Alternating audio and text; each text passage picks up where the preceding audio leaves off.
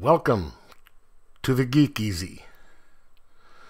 Sit back, grab a libation of your choice, and relax, 'cause it's time to do some geek stuff in the Geek Easy.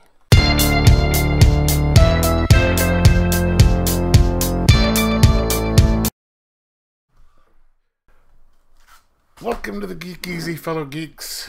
Grab a beverage of your choice, because today I'm going to be talking about the similarities between Man of Steel and J. Michael Straczynski's Earth 1, and partially, mostly Volume 1. So, yesterday, I was at the gym and saw that Man of Steel was playing. So, yeah, because, they always have, like, TVs playing at the gym. And I got home a little later, and for some reason my gym has a different time zone, stuff showing out a different time zone, so it's earlier. And so I get home and I flip the TV on, and it pretty much picked up right where I left off. And so I'm watching it. And it just seemed familiar. And I'm not talking about, I've seen this movie before familiar. Because, I've seen it a few times. So I knew what was going on. It's a good movie. But there was something in the back of my head saying, and this isn't the first time that I've had that, it's something in the back of my head was saying, this looks familiar. Where have they got this from? And then I came home and I remembered this. Now, J. Michael Straczynski is one of my favorite writers. I loved Babylon 5. I love these. I've got all three of these. 1, 2, and 3. He's got some independent comics from Joe's Comics. He's got a couple of books out, some fiction books. One is on the other side, SYDE.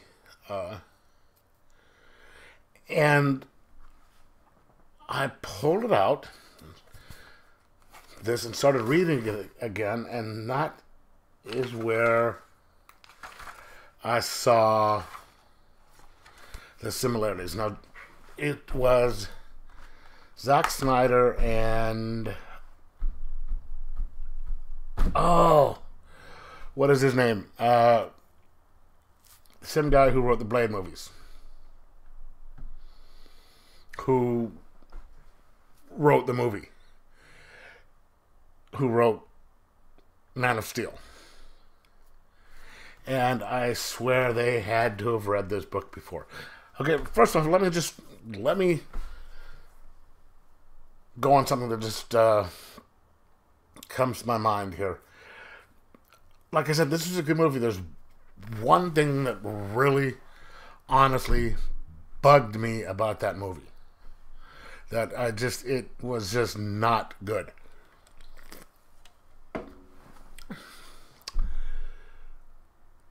Jonathan Kent's death. In most versions of Superman's origins and all that, Jonathan dies with like a heart attack, right? And there's a reason for that, okay? And it shows that no matter how powerful Clark / Kal-El is, There's certain things he just can't do. He couldn't stop him from having a heart attack. He couldn't, save him from that. That's the reason why he usually dies the way he does in most versions. If he dies at all. I know in the John Byrne version he didn't. He was alive up until, way past Superman coming out. Revealing himself, not, coming out, but, But in this one, they have that really stupid thing where he dies saving the dog from a hurricane. And it's just like, why? That you have Jonathan going, don't do that because you'll be revealing your powers or whatever. But there's ways he could have done it without revealing his powers. It could be just like, hey, there are people who can move really fast, regular humans who can move really fast. And he could be one of them. Or he could have just sent Clark to do it, and he moved so fast that no one could see him. And so there's just, that whole scene was just, But anyway, okay, so back to the comparison. You have, in this, it starts out with him taking a train into New York. And yes, he's taking the train because, in fact, he even says in here, his mom is saying, hey, why don't you fly? And he says, it's better doing it this way. Just, it gives me a chance to slow down and see around, see things. And he gets there, and he starts searching around for other jobs the whole time while he's having flashbacks to his conversation with his mother, with Martha, and flashbacks to his childhood, because they want him to find out what he wants, find out how to be who he is, how to be the man that he wants to be, how to be this. And so he tries out for a football team and gets offered, these millions of dollars. He goes to this company that, this research company for stuff, and gets blank check. All these different things where he could make millions of dollars. And he also goes to the Daily Planet. Now, switch to Man of Steel. Right. And, in this one, his father's, one of the things he's saying, his father, Jonathan, is being supportive, but he's like, yeah, do you want to reveal yourself? That's what you need to decide to do, whether you're going to reveal yourself, how you're going to do it, and do you want to reveal yourself and help everybody, or just live a normal life? Now, switch to Man of Steel, like I was saying. That's the same conversation Jonathan was having in this movie. A little differently, though, because in this one, there's the scene where the school bus goes off the bridge, and he saves the people on the bus, and Jonathan's like, oh, maybe you should have just let the kids die because you don't want to reveal your powers. Now, that's kind of antithetical to Superman himself, but you can see what I'm saying is they're going. And so then once he leaves Smallville in the book, he goes and starts searching all these other jobs. Now, in this, he does all these other, you see him doing other jobs, fisherman, waiter and all that stuff. So this is a little different. They're just showing that he's doing these really low-paying jobs to be anonymous. And, you know, and if you see him, he's just, and you get a little story of how his parents find him. And at this point, you know, he can fly, and he's going out to talk to John, saying, you know, giving the story.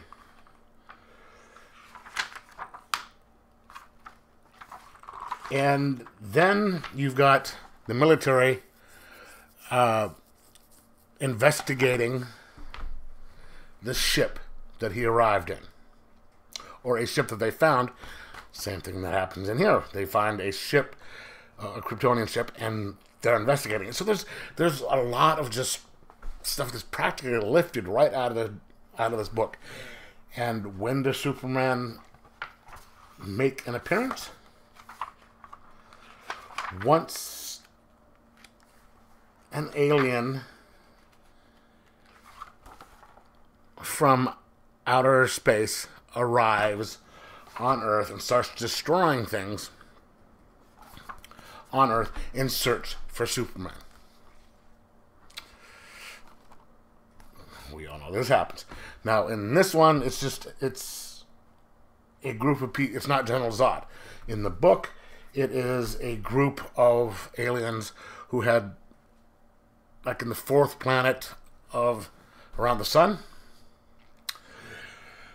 while Krypton was the fifth planet around the sun, and they were engaged in a war, and it turns out that the people from the fourth planet somehow managed to sabotage Krypton and blow it up. And so they're coming to look for him to finish killing off the Kryptonians. Now, does that sound familiar?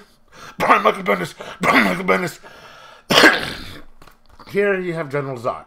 And basically, it's almost exactly the same up till the point he gets trapped under the gravity thing in here and in here.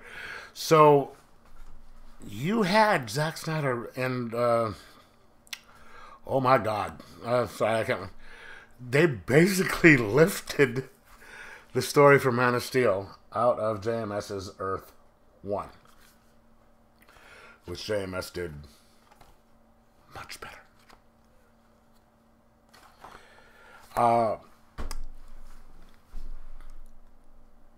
And it's they didn't really, I don't see anything in here where they give